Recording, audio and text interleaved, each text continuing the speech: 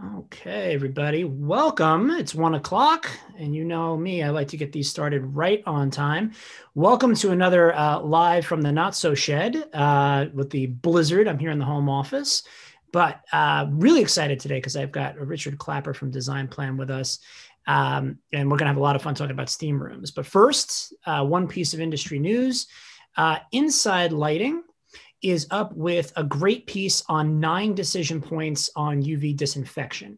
So UV lighting is a hot topic right now with COVID-19. And this article goes through 9 things to discuss as far as where things should be installed, where things should be, would be focused on air disinfection or surface disinfection, architectural fixtures versus temporary units. It's a great piece. We'll link to it in the show notes. It's really worthwhile for anybody working in the lighting industry who's being asked about UV disinfection for public spaces. But today, I have the one and only Richard Clapper of Designplan with us to talk about steam rooms and saunas. It's a tricky place to light. Anybody that's worked in hospitality before knows that. But Designplan has a series of downlights that are specifically designed for this application. And Rich is going to take us through what's new. Thank you, JP. Thank you. Can I share my screen? Do you have to allow me? I will set that for you. You should be able to right now.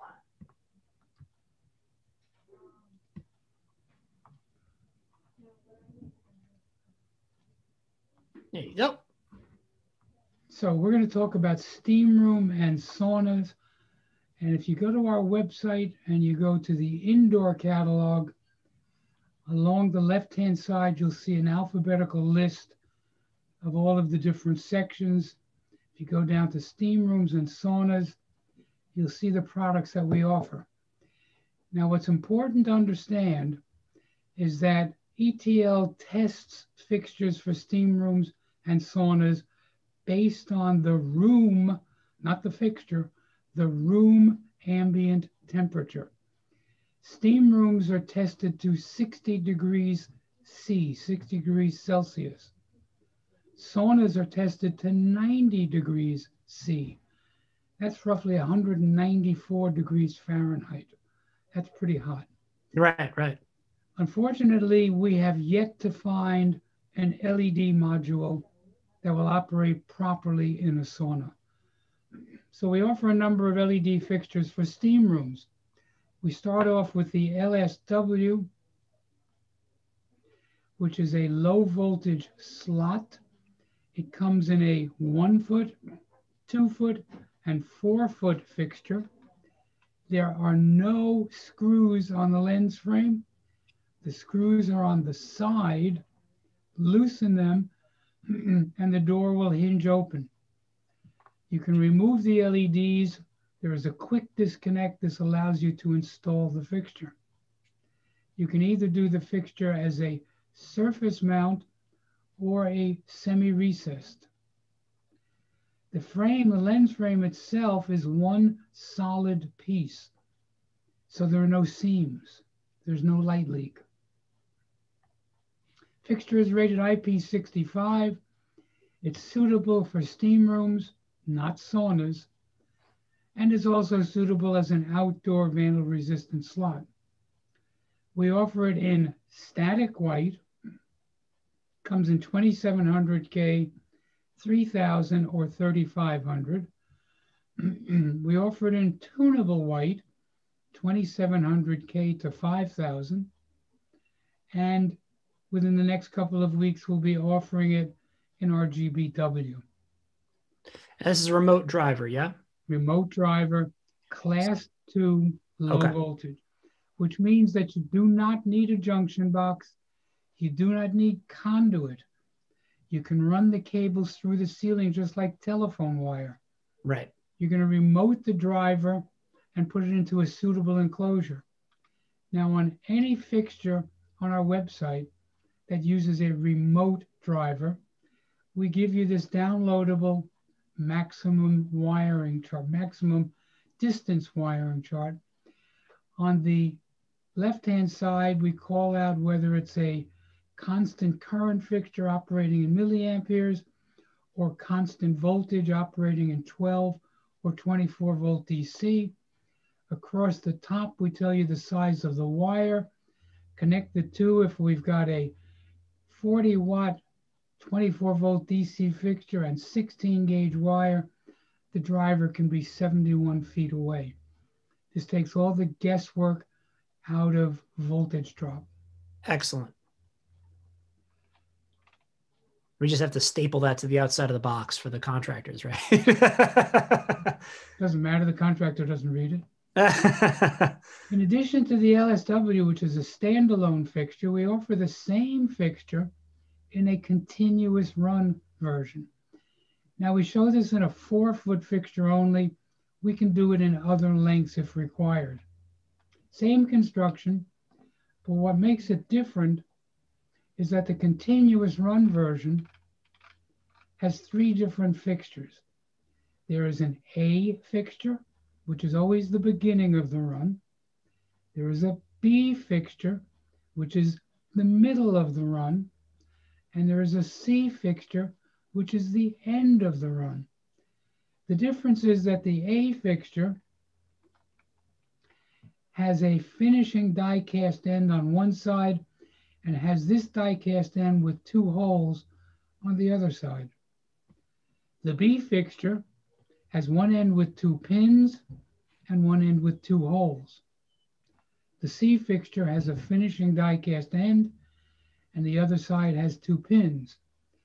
So if I've got an 8-foot continuous run, I'm going to have one A 4-foot fixture and one C 4-foot fixture. If I have a 12-foot or longer, I'm going to start off with an A. I'm going to fill in with B's in the middle. I'm going to end with a C. When you install it, you install the A fixture first. You then align the pins into the holes and you install the next fixture. We can do this as a recessed fixture or surface fixture. It looks like that's a louvered output as well. You can do either a louvered output. Each LED is in its own little square parabolic louver. Okay. We offer this in an 80-degree beam and a 50-degree beam. We will be introducing a little bit later this year a wall wash version. But right now we're only offering 80 and 50. Very nice. If I take a look at the other fixtures in this section, the R is a round aperture with a die cast trim. The Q is a square with a square trim, and the RX is round with a crisscross. These are all remote driver fixtures. The RSR is LED, the QSR is LED, the RXR are LED. These are suitable for steam rooms.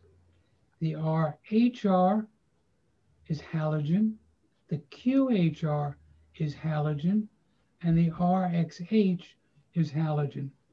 These are suitable for either steam rooms or saunas. Excellent. So now, Richard, I'm going to ask you the question that designers ask me a lot. Yes. If I specify a halogen fixture and I use a Sora lamp or something like that, how does that work? Okay. Can that work? That will work. However, we chose not to offer it that way for the simple reason that the retrofit Sora lamp is the only lamp that we saw that would operate in sauna temperature environments. So if somewhere down the road somebody replaces the Sora lamp with a lesser quality LED screw-in replacement lamp, the fixture is going to fail. I see. And then it's going to come back to be my fault or JP's fault. So we don't offer it, but if you choose to put a Sora lamp in and you know that only the Sora lamp is suitable, you'll be fine. I see. Okay, that's an interesting piece, though. That's an interesting piece of information for designers out there that you can use a Sora. And when we say halogen and a Sora lamp, we're talking about MR16 or what lamp form factor? MR16. Okay. Okay, that's great. We also offer versions of the R, the Q, and the RX in non-steam room versions We offer one series with integral drivers, and then we offer one which is both a tunable white and RGBW. But the integral driver unit and the tunable unit are only IP65 wet label indoor outdoor, but not steam room suitable. Got it. I'm going to leave you with one other thing, which is a sheet that I'm going to send to JP after the meeting. This is a sheet that illustrates all of the new products that we introduced fourth quarter of 2020. The photographs, the individual photographs, are hyperlinks to the website. So we show you a new mud-in recessed fixture. We show you some new floodlights, some new modular downlights. We show you some new interesting tiles. We show you some wall mount and some bollards. So That's I do what have I a have question. to show you today. Richard, just before we close out, there are two questions coming in from our designers. Martin with KGM is asking, so if we have to use halogen in the sauna, but we want to use an LED version in the steam room next to it, will the look be consistent in terms of color temperature? So I guess in that scenario, we would want to recommend something like the Sora lamp. Is that right? Yeah, if you want to use the Sora lamp or you want to use a halogen and you're going to use other fixtures with it, the other fixtures should be 2700K. Got it. And we might want to look at those next to each other. And then the other question comes from Josh at Reveal.